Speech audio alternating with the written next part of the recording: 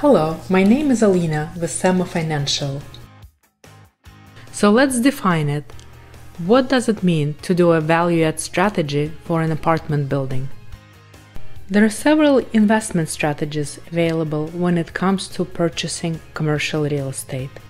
There is value-add, there is core, there is core plus, and so forth.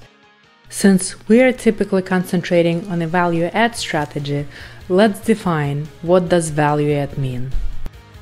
Value-add essentially means that you either increase income or decrease expenses or do both.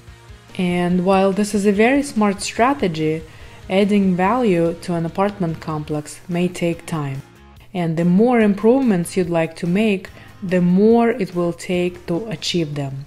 There are several different criteria that can be utilized to potentially refine value-add strategy further. So let's talk a little bit about them. They are listed in no particular order, but essentially it can be interior and exterior renovations. For instance, if the building has been built a while ago and has not been well maintained and has deferred maintenance, it can be updated. Potentially it can be repainted, or maybe roofs need replacement, maybe doors and windows need replacement, and so forth. Another component of value-add strategy could be low rents. The rents could be under market. So what we can do is to potentially bring it up to market. Sometimes we would need to do full unit renovations, sometimes we would need to do light touch-ups. And in some instances, it is possible to increase rents without doing any changes at all.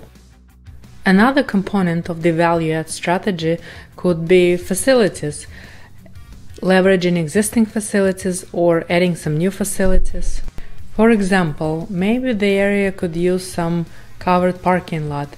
Maybe there is existing open parking lot and we can just add covered parking to it.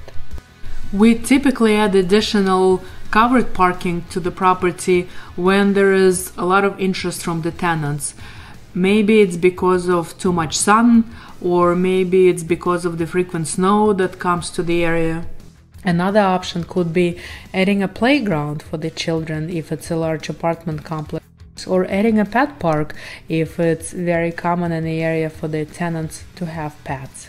Another component of the value-add strategy could be an on-site property management office for larger properties. So let's say your apartment complex is at least 100 doors or more.